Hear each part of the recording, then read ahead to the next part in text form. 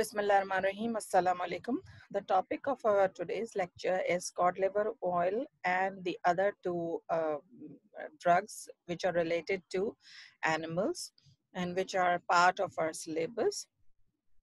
There are only three left and we are going to do three of them today. Number one is cod liver oil. Cod liver oil is obtained from the liver of a fish which is called codfish. ठीक है, ये एक fish से हासिल होता है जो कि कॉड फिश भी कहलाती है, बट इसका नाम जो बायोलॉजिकल ओरिजिन है वो है गैडिस Morwa and Gadus macrocephalus. Both these species of fishes have produces cod liver oil, but they have difference in the concentration of different ingredients in them. ठीक है, थोड़ा थोड़ा सा फर्क होता है. ठीक है, इनके जो वायरल जो जीनस है उससे अगर डिफरेंट जीनस की बिना पे. ठीक है, family गैडिएडी. Cod liver oil is used for high cholesterol, high triglycerides, kidney disease in people with diabetes, high blood pressure, heart disease, osteoarthritis, depression, autoimmune disease called systemic lupus erythematosus, glaucoma and middle ear infection, that is otitis media. अच्छा, ये जो cod liver oil है ना, इसकी ये पहले जो है इसके ऊपर जब ओमेगा 3 फैटी एसिड्स के ऊपर काम शुरू हुआ और जब ये पता लगा कि omega 3 fatty acids and 6 fatty acids जो है ना दोनों बहुत इम्पोर्टेंट हैं इन आवर डाइट, तो उस वक्त बेसिकली जो कॉड लिवर ऑयल की कंजम्पशन थी या कॉड लिवर ऑयल का जो यूजेज था वो बढ़ा.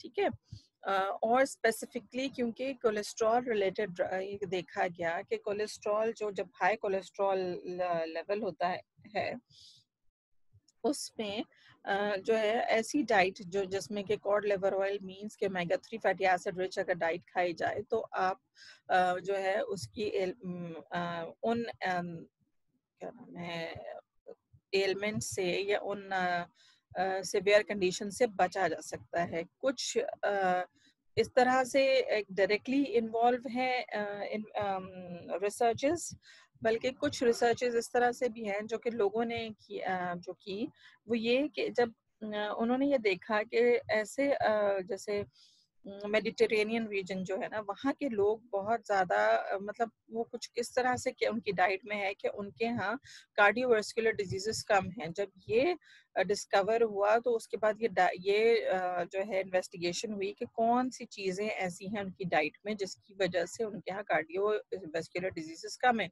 तो जब उनको इन्वेस्टिगेट किया गया तो पता लगा कि उनकी डाइट के अंदर बेसिकली जो है ओमेगा 3 फैटी एसिड्स मौजूद हैं जो कि मिलते हैं ऑलिव ऑयल से और उससे जो हासिल होते हैं. ठीक है, तो उन्होंने फिर उसके बाद से दे रिसर्च वाज गोइंग ऑन के ओमेगा 3 फैटी एसिड्स कहाँ कौन कौन सी सोर्सेस से हासिल किए जा सकते हैं. ठीक है, some people put cod liver oil in the skin to speed up wound healing. Speed up करने के लिए wound healing को भी यूज किया जाता है. अच्छा, इसको खाया कैसे जाता है? इसके पिल्स होते हैं कॉड लिवर ऑयल के. पिल्स कैसे बनाए जाते हैं, रिफाइनिंग प्रोसेस उसका क्या होता है, ये मैं आपको अभी बताऊंगी कि रिफाइन कैसे किया जाता है. लेकिन पिल्स को कहते हैं कंजम्पशन उसकी तब करनी चाहिए जब when you are eating your food, और specially when you are eating your little fatty food because it required little fat to तो उसकी एब्जॉर्प्शन आसान हो जाती है. एब्जॉर्प्शन आसान होने का एक रीजन ये भी है कि when you consume cod liver oil ना, तो आप कॉड लिवर ऑयल खाने के बाद आपको फिशी सी जो है ना अपने अंदर वो आती है, स्मेल सी आती है. ठीक है, तो उसको जो है मास्क करने के लिए या वो अगर नहीं हो उसके मास्क करने के लिए तो खैर डिफरेंट प्रोसेसेस यूज किए जाते हैं ताकि फिश की स्मेल कम से कम आए. लेकिन अगर आपको खाने के बाद जो है ना आप चाहते हैं कि आपको इस किस्म की फीलिंग ना हो कि आपने कॉड लिवर ऑयल खाया है, तो आप जो है उसको ड्यूरिंग मील इस्तेमाल करें. और ड्यूरिंग मील आप उसको तब इस्तेमाल करें when you are also taking a little fat with you. ठीक है, The refining process, refinement process is very important. ठीक है, crude cod liver oil is not suited for direct consumption and must be refined before use. It cannot be used for direct consumption. नहीं हो सकती. The refining process remove the unwanted components such as free fatty acids, pigments, contaminants, and various other substances that can impart fishy flavor or off flavor to the oil. The refining process of cod liver oil is comprised of 5 or 6 steps as outlined below. Distillation, short path is not always called for. During the standardization process, the vitamin level are adjusted as needed. Basically जो liver होता है उसको लेके और उसको simply जो है ना क्रश किया जाता है एंड देन बॉईल किया जाता है और जब बॉईल करते हैं तो जो वो लेयर होती है ऊपर की लेयर वो ऑयल की लेयर आ जाती है और उसको वहां से रिमूव कर दिया जाता है. तो ये तो सिंपलेस्ट प्रोसीजर हो गया कि किस तरह से इसको एक्सट्रैक्ट आउट करते हैं. But there are other major steps like degumming भी की जाती है इसकी टू सेपरेट फॉस्फोलिपिड्स. इसको अभी आपको बताया मैंने कि फैटी एसिड्स वगैरह को रिमूव करने के लिए क्या डीगमिंग की जाती है. फिर न्यूट्रलाइजिंग किया जाता है. न्यूट्रलाइजेशन एसिडिटी को डिक्रीज करने के लिए की जाती है. ब्लीचिंग की जाती है. ब्लीचिंग की जाती है to remove coloured materials and डियोडोराइजेशन to remove unwanted. डियोडोराइजेशन जैसे ये नीचे है इसको किया जाता है to remove unwanted order describe by various scientist के किस तरीके से इसको डियोडोराइज किया जा सकता है. ठीक है. अच्छा, इसको डिफरेंट मेथड्स हैं जिसके बिना पे आप इसको ये सारे जो प्रोसेसेस हैं वो किए जा सकते हैं. लेकिन कुछ ये है कि जैसे ये जो न्यूट्रलाइजेशन है, न्यूट्रलाइजेशन तो की जाती है सोडियम हाइड्रोक्साइड के सोल्यूशन के साथ. 1 m का सोल्यूशन होता है, उसको ड्रॉप बाय ड्रॉप इसके अंदर डाला जाता है और उसे न्यूट्रलाइज किया जाता है. ठीक है. और लेकिन ये जो है ना डीगम्ड ऑयल के साथ किया जाता है. आई थिंक डीगमिंग इसमें ऊपर नहीं है. डीगमिंग क्या होती है? डीगमिंग होती है जो उसको क्रूड ऑयल होता है उसको फॉस्फोरिक एसिड के साथ मिक्स करते हैं. ठीक है. मिक्स करके जब इसको कूल करते हैं और सेंट्रीफ्यूज करते हैं तो उसके अंदर से जो सारे गमी मटेरियल है वो प्रेसिपिटेट आउट हो जाता है और उसको आप आसानी से रिमूव कर लेते हैं. इसको डीगमिंग कहते हैं. ठीक है. इसके बाद सेंट्रीफ्यूगेशन किया जाता है और उसको वॉशिंग भी की जाती है डीआयोनाइज्ड वाटर के साथ और जो है इसको जो है डियोडोराइज किया जाता है आफ्टर ब्लीचिंग. ब्लीचिंग के बाद इसको डियोडोराइज किया जाता है ताकि जो उसकी जो वो है ना थोड़ी सी ऑर्डर उसको मास्क किया जा सके. विंटराइजेशन जो है basically process होता है that consists of fractional crystallization in which the triglycerides of oils and fats are separated by the partial crystallization in the liquid phase. Winterization means कि ये थोड़ा सा इसकी crystallization की जाती है in which triglycerides जो है oils और fats separate out हो जाते हैं और crystallization हो जाती है उनकी, तो उनको remove करना आसान हो जाता है. ठीक है. स्टैंडर्डाइजेशन इसमें जो लिखा है उसका मतलब यह है कि बहुत सारे जो विटामिन्स हैं उनको इनकॉर्पोरेट किया जाता है जो रिक्वायर्ड होते हैं फॉर इट्स एब्जॉर्प्शन और ऑल. तो उसके लिए विटामिन जो है वो इसके अंदर ऐड किए जाते हैं और एक फिनिश प्रोडक्ट बनाई जाती है. जो फिनिश प्रोडक्ट होती है वो जो है उसकी स्पेसिफिकेशन यूरोपियन फार्माकोपिया में भी और यूएसपी में भी अवेलेबल है. उसको जो है इन स्टैंडर्ड जो मैंने इसमें आपको दिया है ना, इसमें जो स्टैंडर्ड लिमिट्स है इनके अराउंड होना चाहिए. Vitamin A, vitamin D, EPA.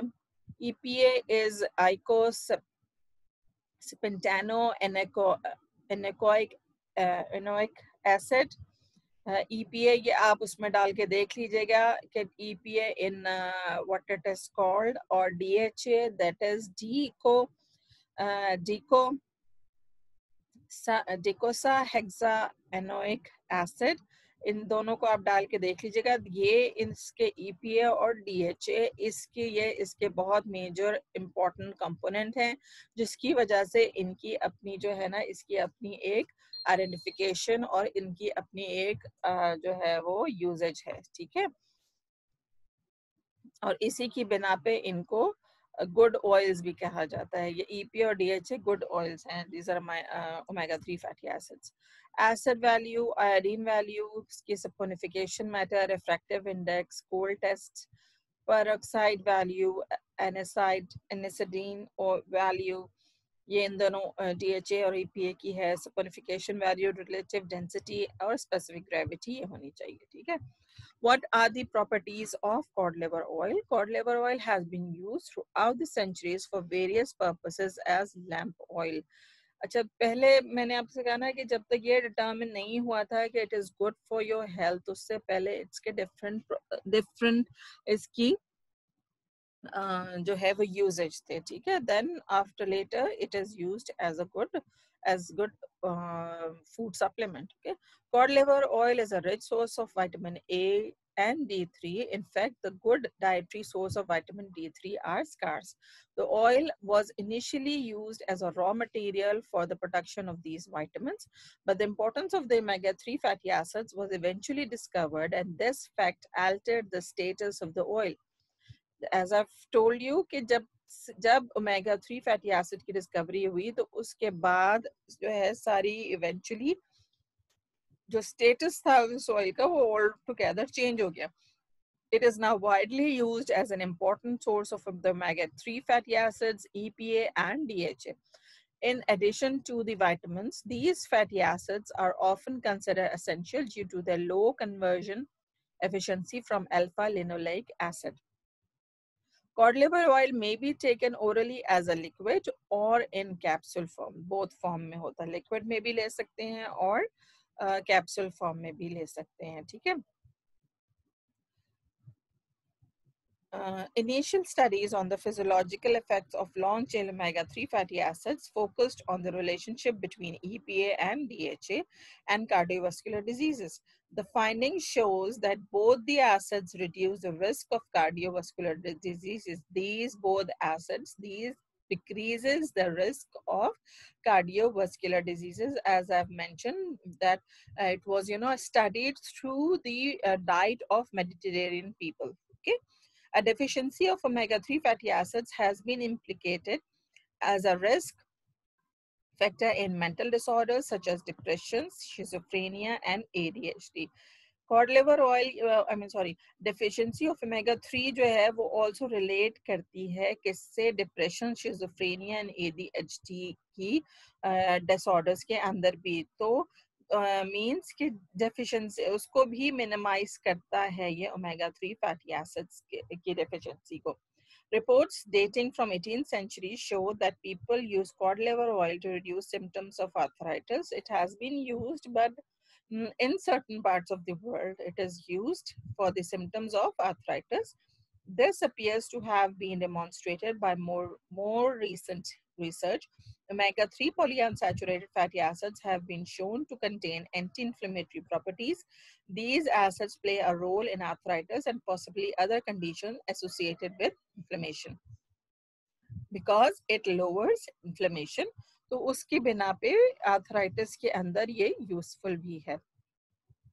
मैंने आपको बताया कि कोई भी चीज़ आप ऐसे ही कंज्यूम नहीं करेंगे, ना ही उसकी किसी को आप कहेंगे कि वो कंज्यूम करे. क्यों?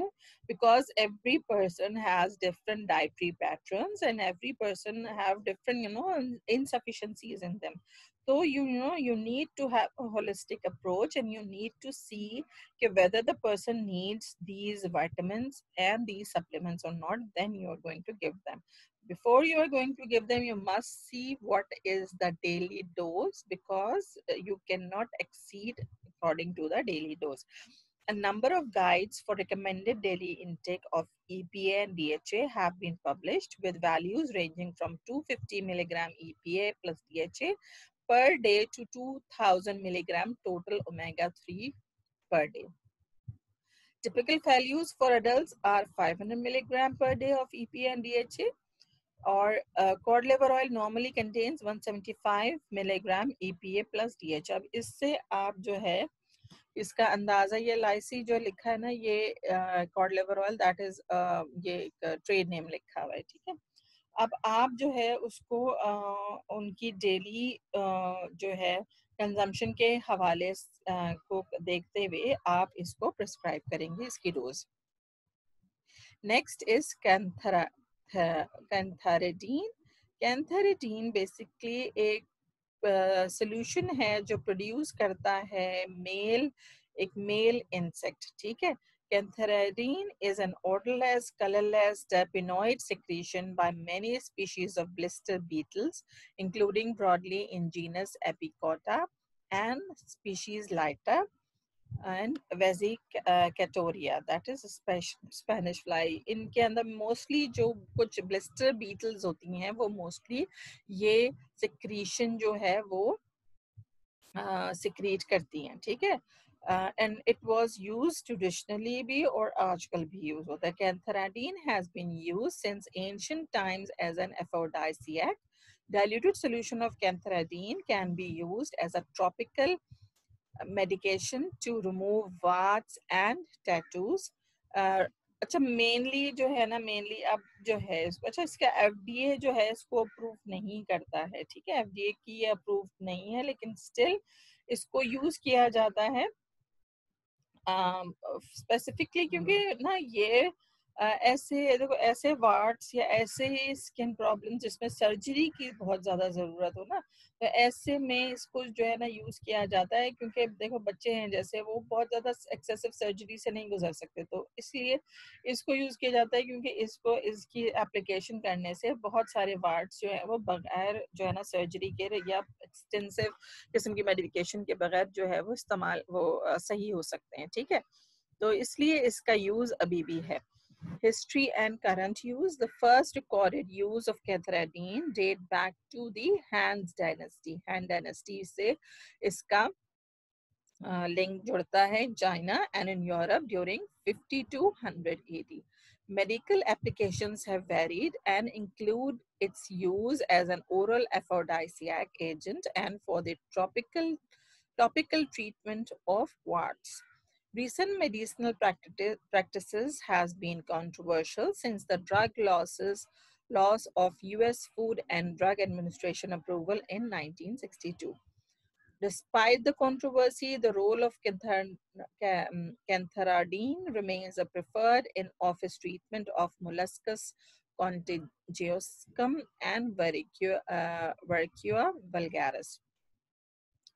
Despite के इसको जो है ना इसने there are different reasons, you know, Food and Drug Administration जो है उसकी जो है उसके there are different जो है वो reasons होते हैं. It's not necessarily if something is unsafe for human being तो तभी होगा. There are other reasons as well. तो उसकी कभी कभार extraction proper नहीं होती है, कभी कभार उसके प्रोसेस में जो है enhancement करनी होती है, तब भी जो है ना FDA जो है वो disapprove कर देती है. बट ये इस कंट्रोवर्सी के बावजूद many parts of the world के अंदर इसको प्रेफर किया जाता है in the treatment of molluscum. और molluscum का जो ये दोनों जो है ना स्किन डिजीजेस कॉज करते हैं. स्किन के ऊपर वार्ट्स टाइप जो है ना दौड़े जैसे उर्दू में कहेंगे ना, उस टाइप की चीज जो है ना ये बनाते हैं, ठीक है. तो मोलस्कम जो है और ये वेरोका वल्गैरिस दोनों की जो स्पीशीज है डिफरेंट, उनमें ये बहुत जो है ना इफेक्टिव है उसको रोकने में. बनता कैसे है? The mail blister beetle is the कोलेप्ट्रा order and of the Meloidae family produces cantharidin for an oral fluid that is stored in its alimentary canal. It is best, basically when the two gets, male and female gets mating, तो उस पर जो है ना this male is, produces this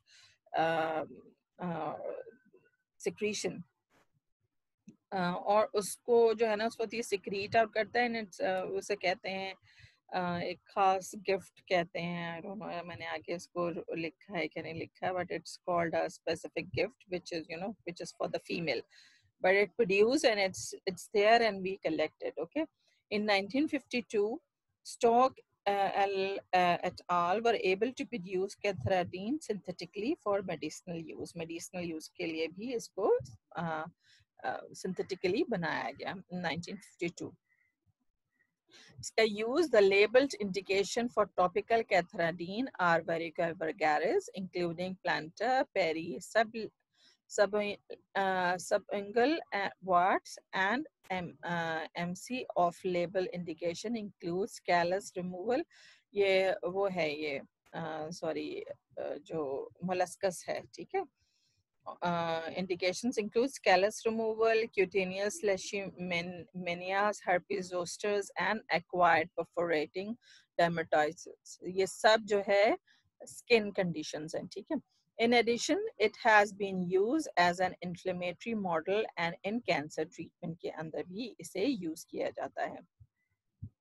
Application of cantharidin is painless, which is particularly important for pediatric patients, reducing the physiological trauma caused by injection, that is local anesthesia and electrosurgery. मैंने आपसे कहा कि इसको ये जो है because इसकी application is a kind of painless होती है, तो इसलिए इसको prefer किया जाता है for pediatric patients के लिए, जो कि जाहिर सी बात है बच्चे जो छोटे होते हैं वो डरते हैं इंजेक्शन से या इलेक्ट्रोसर्जरी से. Side effects of cantharidin include erythema, pain, ringworms, and post-inflammatory hyperpigmentation. More severe but less common side effects are lymphadenitis, secondary bacterial cellulitis, scarring, and varicilliform vesicular dermatitis. ठीक है. Next is spermaceti. Spermaceti का biological जो origin है वो फाइस्टर मैक्रोफेलस है. ये इसको whale को भी कहते हैं, blue whale जो होती है उसको बोलते हैं, ठीक है. Spermaceti from Latin sperma meaning semen and ceti means whale. It is a waxy substance found in the head cavity of sperm whale and in smaller quantities in the oils of other whales. Spermaceti is created in the spermaceti organ inside the whale head. Its use, spermaceti is used in ointment, cosmetics, creams, fine wax candles, and textile finishing. Spermaceti जो है वो basically well जो होता है उसके head के अंदर बनता है, और ये जो है बेसिकली हमें किस तरह हासिल होता है, वेल से एज डायरेक्ट नहीं हासिल होता, बल्कि ये जो है वेल खुद जो है वो वॉमिट आउट कर देती है और वो आपको शोर पे या इस तरह सी जगह पे मिल जाता है, ठीक है. And then it's collected and it's then used. Okay.